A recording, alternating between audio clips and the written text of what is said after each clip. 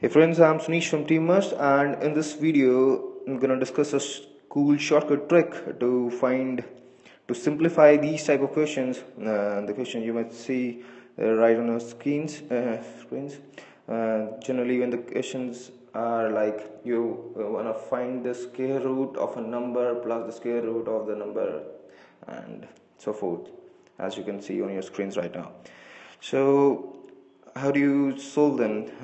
There is a proper method to solve them, but that's time consuming. But to get the answer very fast, really quick, there's a cool shortcut trick which I'm going to discuss right now.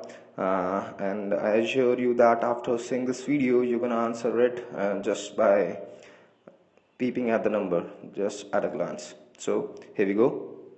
Let's just solve this question itself.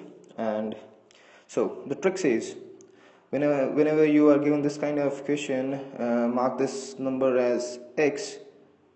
So now you're just gonna find out the factors of x which are consecutive. What I mean to say is, in this case x is 20, you're gonna find out the factors and they should be consecutive, which means n cross 1.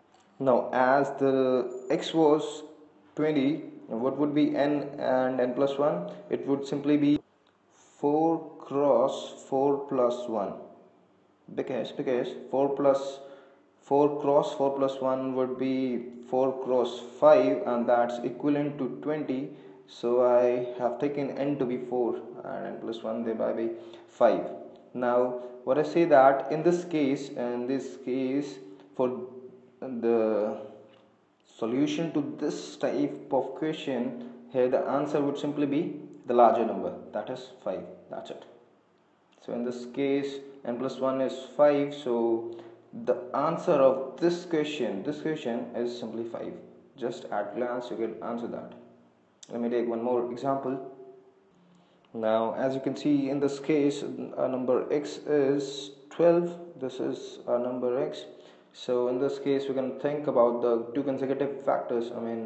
So in this case it would be 3 cross 3 plus 1, because 3 cross 4 is again 12. So now in this case the larger number is 4, so simply the answer to this question is 4. Now the things to notice which generally people ask using this trick is, you might also ask me that in this case I could have done 6 cross 2, because 6 cross 2 is also 12, but I said the number should be consecutive. So in this case we will discard this thing. I won't take this thing. So simply you have to take the numbers which are consecutive. You got me?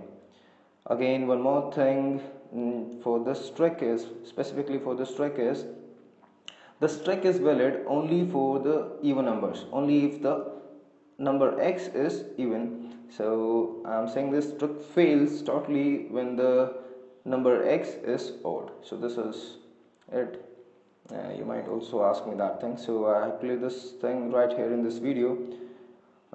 That's it. Hope you got this thing. And also, if you also want to find the answer to the questions in which the x is odd, in the cases where x is odd, you go out finding about with the general approach, which is not a shortcut trick though. So if you really want to find for those numbers as well, you wanna know the method to find those tricks, find those answers, you can go about seeing our next video. In that I have explained properly how to find answer to all these type of questions, and I say that isn't a shortcut trick, that's simply a method.